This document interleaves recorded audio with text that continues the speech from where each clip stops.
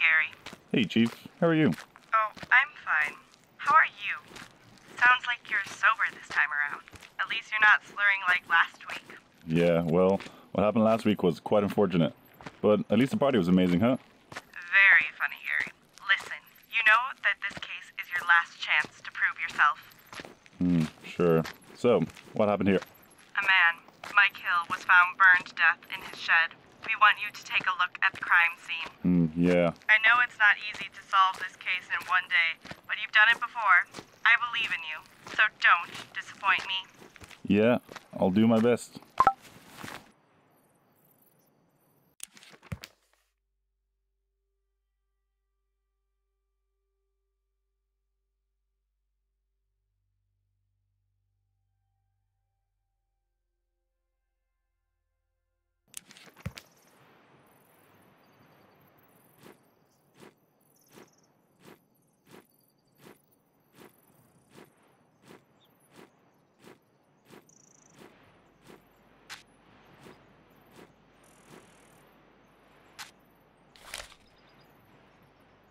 It seems that someone has forgotten today's newspaper here.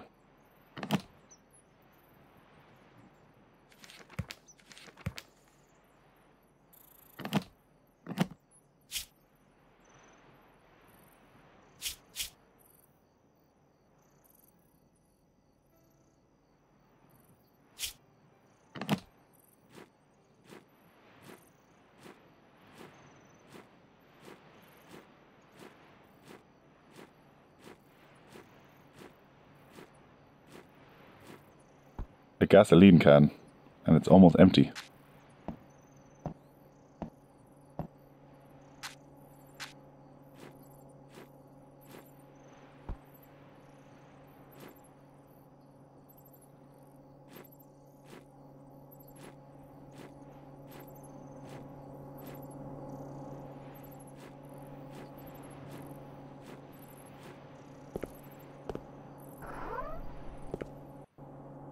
How did this vase break? And why is it still lying here? Now, I hope I don't waste my time with this. I think these coffee mugs were just recently used.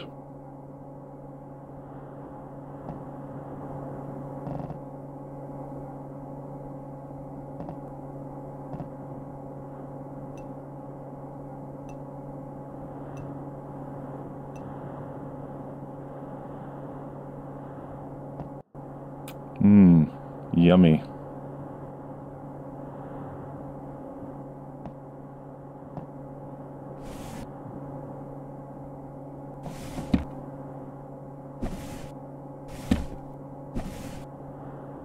Well, look what I found here. A key.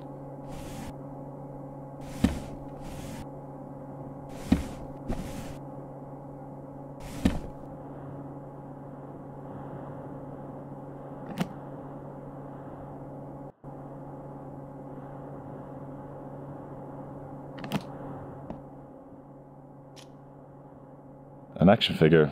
Yeah, that's kind of odd. You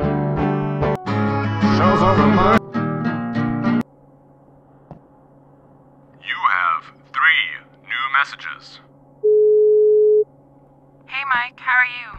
I know that you saw us. I was just wondering if we could talk. Just don't do anything rushed, please.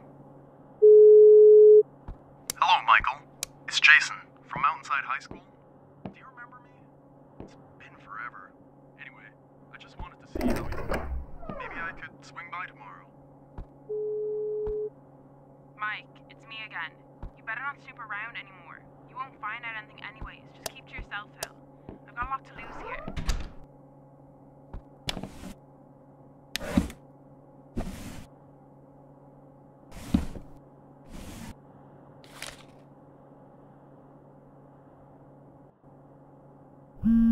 This looks like an old high school memory.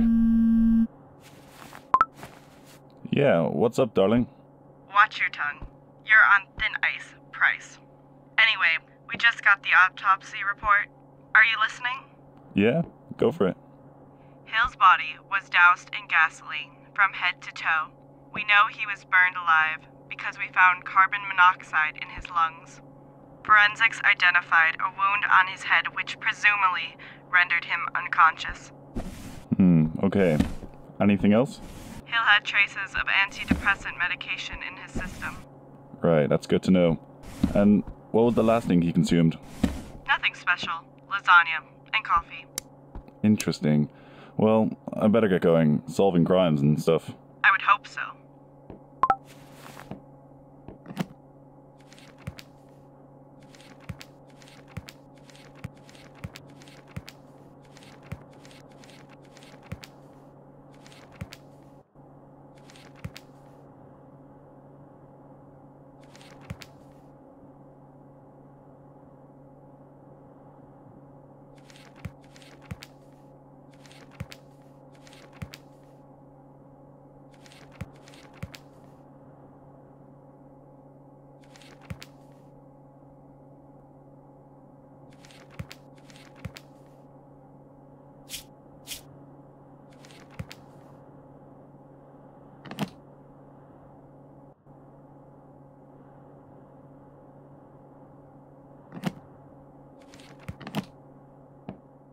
Oh, Mike, nice one.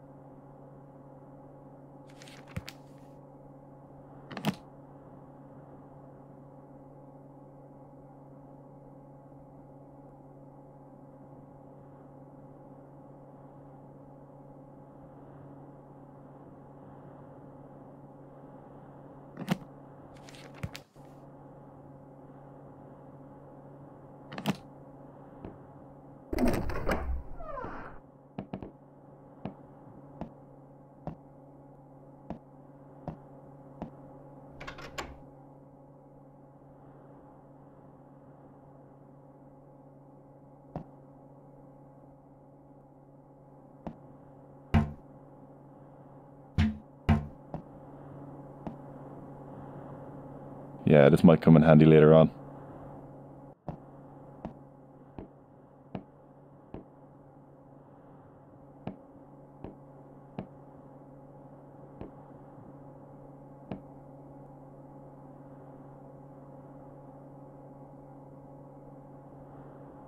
Now what is this?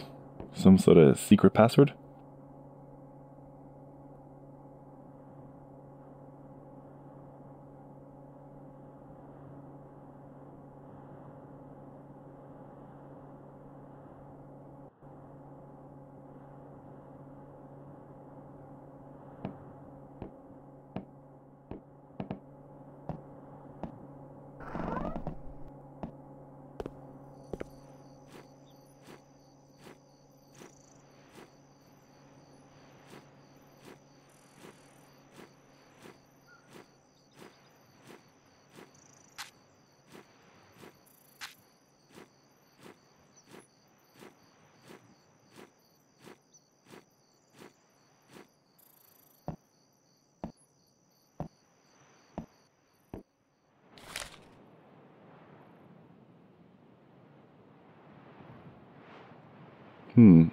Mike wrote down everything he observed.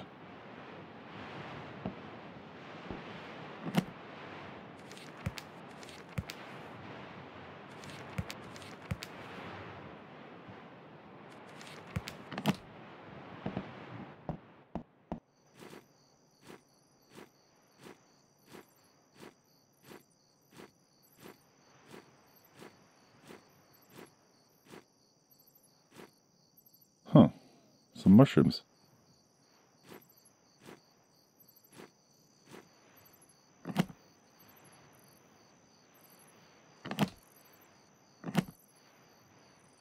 It's Gary. I think I've got the crime solved. Are you sure? If you accuse the wrong person, there is no going back. Yes, I'm sure. I know who killed Mike Hill. Then let's hear it. First question. Did you find out how Mike died?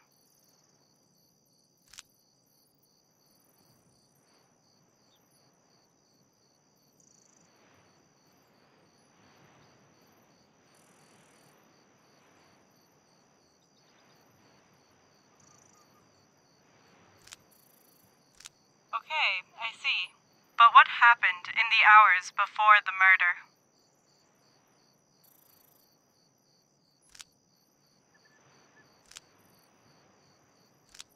I'm not convinced yet. Who do you suspect to be the murderer?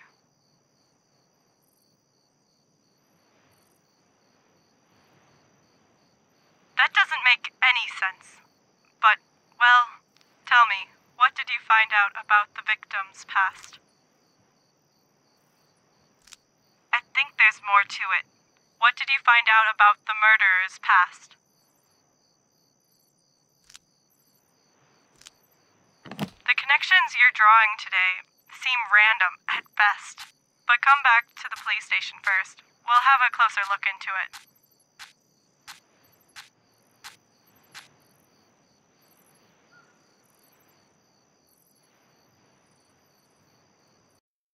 Listen, Chief, I really didn't want to do it.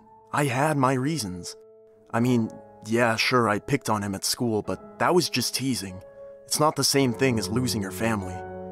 You know, I took therapy for years. I learned to cope. But then I got cancer. It's like I'm being punished for something. At least, that's how I felt. I thought about my past and remembered the kid I bullied in school. I figured I'd make amends. So I came by and gave him a visit. When he brought it up, I just knew. After all these years, it was him. I just lost it. I couldn't think straight anymore. It was like I was in a trance. So I picked up a vase, and I kept hitting him until he was lying on the floor. Once I'd realized what I'd done, I decided to destroy the evidence. I took his body to the shed and set it on fire. I regret it now. Out of everyone, I should know best that death is permanent.